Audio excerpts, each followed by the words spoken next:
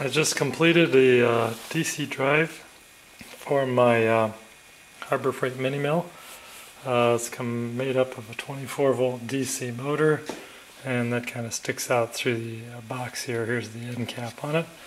It's a small aluminum enclosure that I happen to have laying around that I put all the electronics in. A small electronic speed controller and a reversing switch, and it's powered by a 24 volt computer type power supply plugged in on the bottom here. The unit has a clutch mechanism underneath here that's made up of a hex head that's on the sliding D shaft of the drive, the motor drive itself, and there's a small cam pin that engages and disengages that hex head into a 12-point socket that's been annealed and turned and fit on the end of the lead screw. So it's just a matter of flipping this small little cam that I have on top here to engage it like that.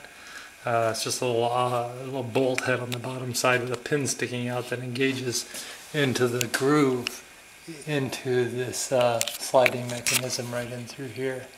So and I want to show you the performance of it. It's engaged right now. We'll put it in slow mode. Let's show you the crank handle.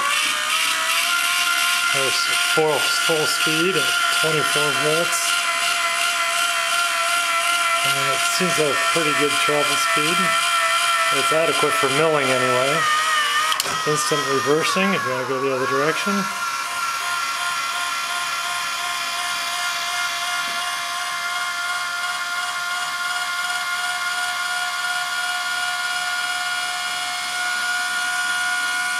And you can control the speed way down to quite slow.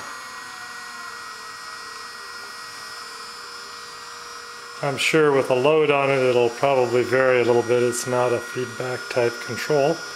Although this motor that I bought actually has a small encoder on the end for speed if you wanted to use it for that.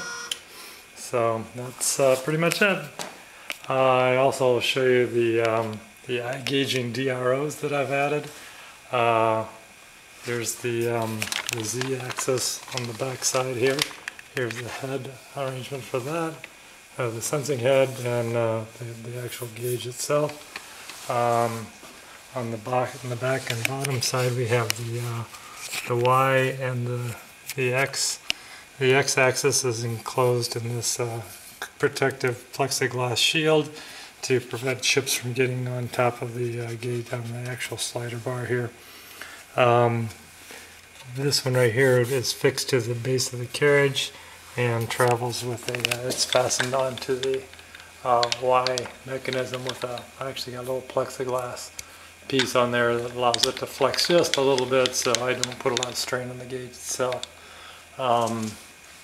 The